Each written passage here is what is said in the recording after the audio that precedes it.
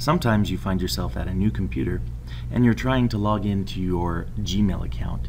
Then your authentication code pops up, but the location you're in, you do not have cell service. So what do?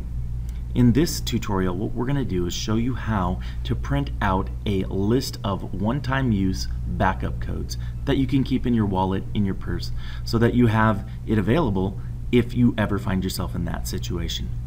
So what you do is, once you are logged in to your Gmail account, in the top right, you're going to click on your picture icon. This could also be your email address. So it's either click on your picture or your email address. Once you click that, then click on My Account. From there, you're going to click on Sign In and Security. Then you'll scroll down the page until you see Two-Step Verification.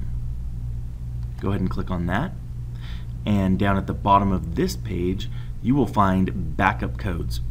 When you click the Print or Download button, it will bring up your list of 10 one-time use backup codes. So once you finish using all of those codes, you would have to come back here and print a new list of 10 one-time backup codes. Hopefully this helps you in keeping you connected to your Gmail account. Thank you.